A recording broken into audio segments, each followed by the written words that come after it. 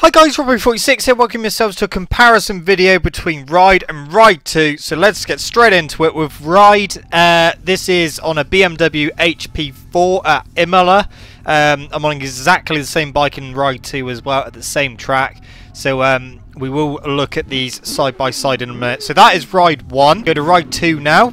Again, same bike, same track, same pretty much position. But there will be a few differences that you will see when we do the side-by-side comparison. One of them being the brightness. So we got Ride on the left and Ride 2 on the right. You can see that Ride 2 is brighter, a bit sharper than the first Ride. Graphically, it's not a huge difference, just maybe slightly better on Ride 2 with like lighting and stuff like that. But not a huge amount of difference. Now we're going to do a lap on Ride on the BMW HP4 around Imola. Then we will do a lap again, but with Ride 2. And then we'll do another lap, but we'll put them side by side so that you can see the differences around the track. The sound as well, you'll be able to hear the differences. Then they're not a huge amount different in terms of sound, but Ride 2 does sound a bit better. Still not where they should be in levels of sound for the bikes, but it's what we got at the moment, and it's definitely an improvement over the first Ride. The handling in the first game it's really easy, to be honest, even with traction control turn right off, anti-wheelie turn right off, pro physics. The bike doesn't move around a hell of a lot. You can chuck it into corners, you can bang the throttle on, and you very rarely actually get a slide out of the rear. The bike doesn't move around a hell of a lot when like heavy braking or strong acceleration. The bike is pretty planted. Going from side to side is quite slow in Ride, so going through chicanes can be a right pain in the ass. I know that it's something that they did improve on in Valentino Rossi the game.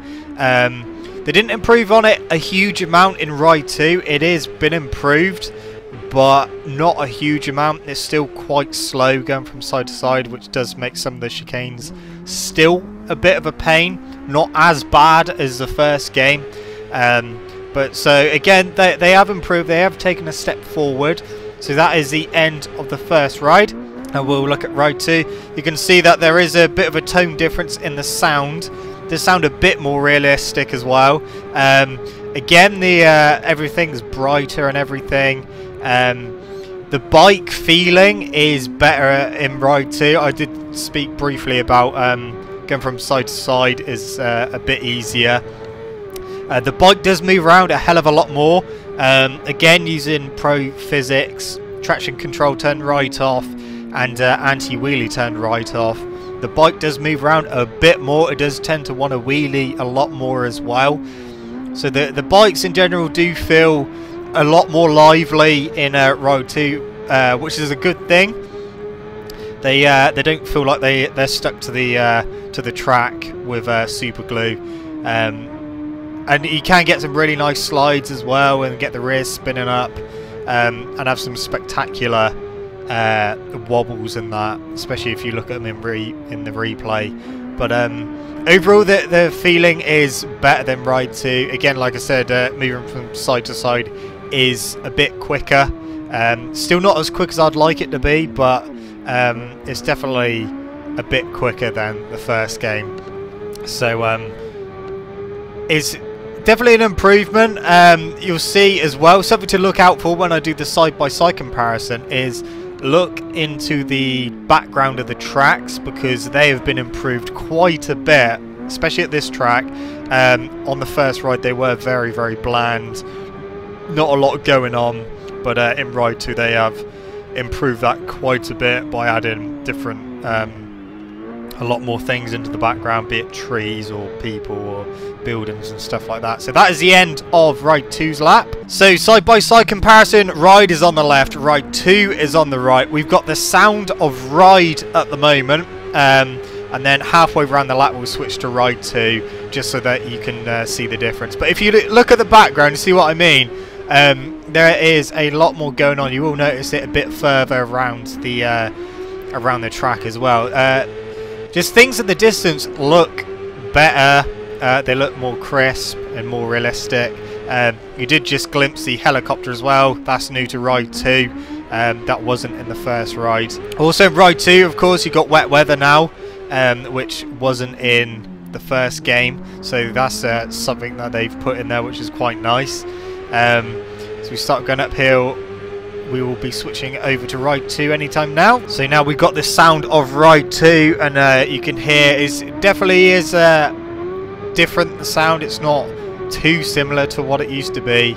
It does sound a bit better, but like I said, the background, everything just looks better. And obviously there's different sponsors now than what there was in the first game, but yeah, just everything's brighter, sharper. Still not like what they should be for this generation that we're on with consoles, and like especially on PC, and that should still be really good graphically. But that's one thing that well, one of the things that Milestone Games lack in is the graphics department, and of course sound as well. They did improve the sound by recording the bikes a bit different to what they did before. Hence why they do sound a bit more realistic, but still not quite up there with the sound of the actual bikes in real life, unfortunately. But hopefully we will eventually get there. So that's the end of the side-by-side comparison. One thing that was absent from the first ride was flames coming out the exhaust. They are in Ride 2, which is very nice. Crashes in Ride, there, you know, your rider doesn't really do much. He just slides. But in Ride 2, we've got the ragdoll physics, so you can get some really spectacular crashes. Like Ride, your rider just stays pretty much in the same position. But obviously with ragdoll physics, they just flip all over the place, which is, like I said, you can get some quite spectacular crashes and high sides and stuff.